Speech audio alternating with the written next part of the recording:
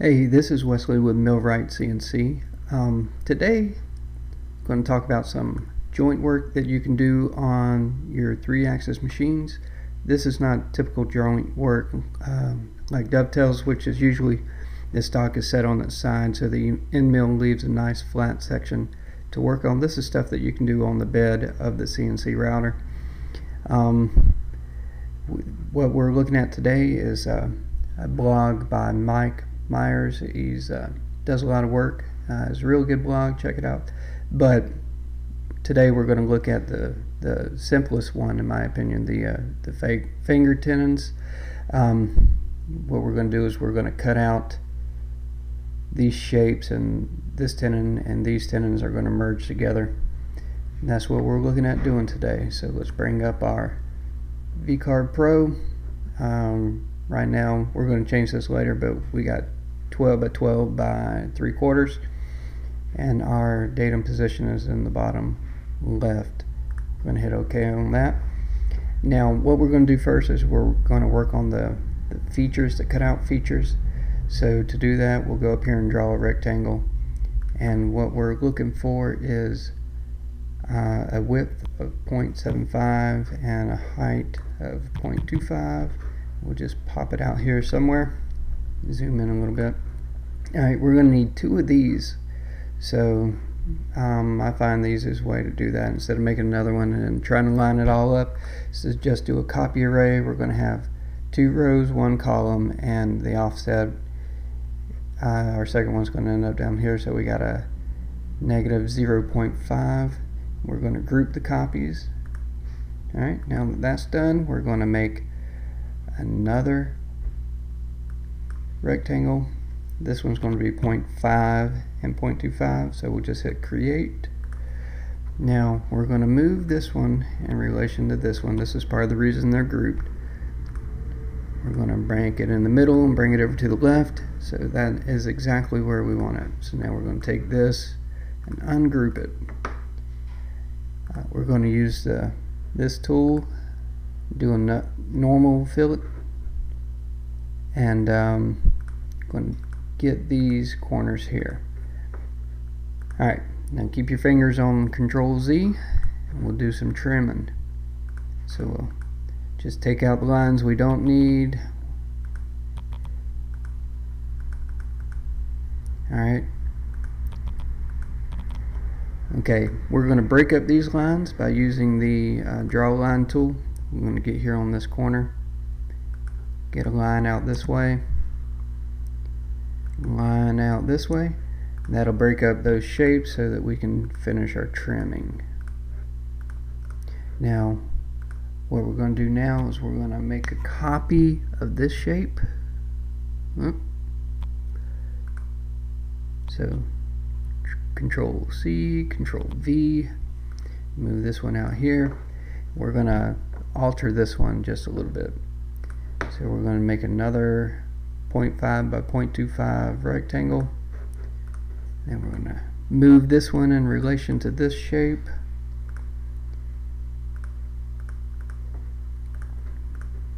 Then we're going to finish our trimming.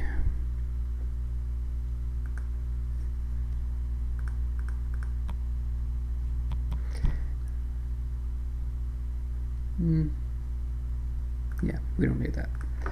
Okay, now those are our features for the cutouts. Now we're going to make the actual pieces. Alright, those are going to be 2 inches wide and 4.5 inches tall, and these pieces right here are going to be 0.75 inches, and that's just a nice number to work with, 4.5. So we will zoom out a little bit, put it right here in the middle. Now we're going to move this one in relation to this one and put it at the top. Select that feature right there.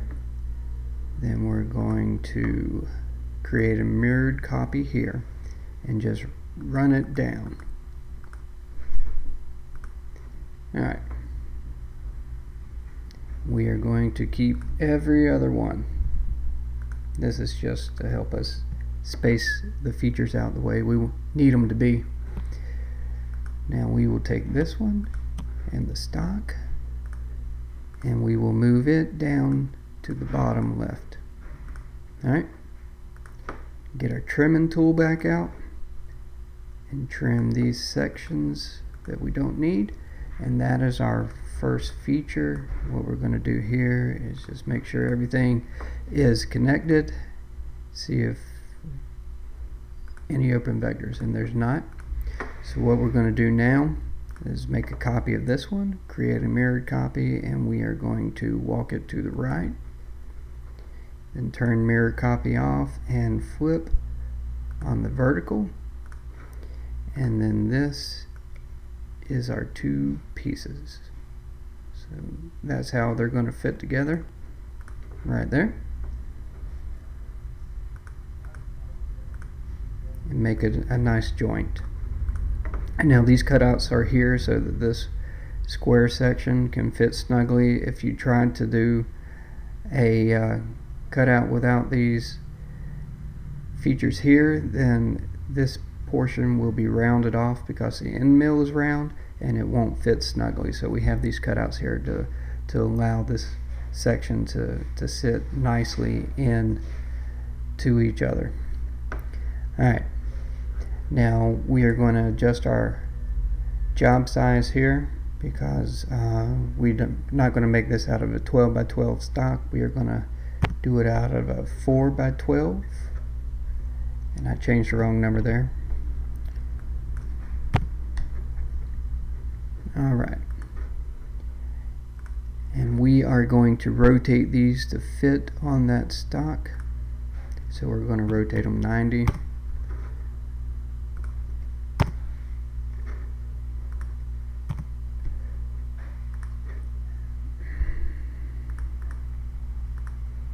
There. We are going to space them out on this stock.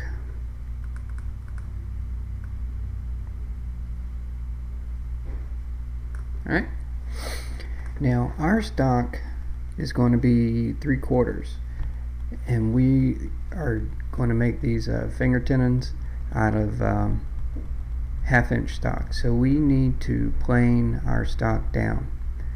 So to do that, we're going to make another square to use as a little bounding box for our planing operation. So the width is going to be 11 and the height is going to be 3.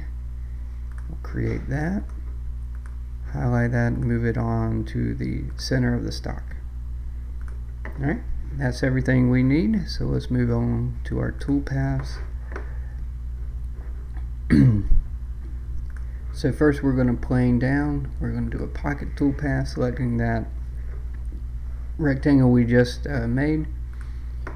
Use an end mill. Our cut depth is 0.25, and we are going to calculate that.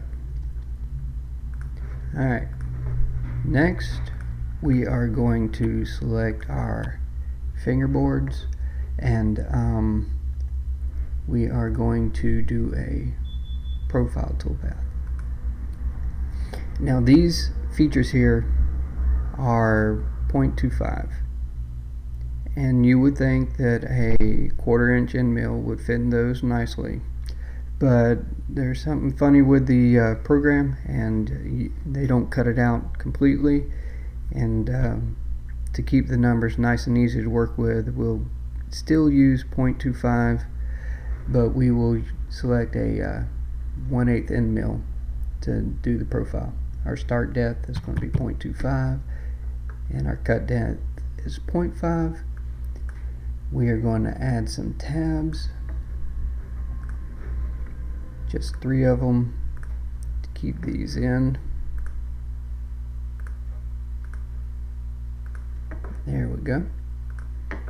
And then we are going to calculate, see what this looks like.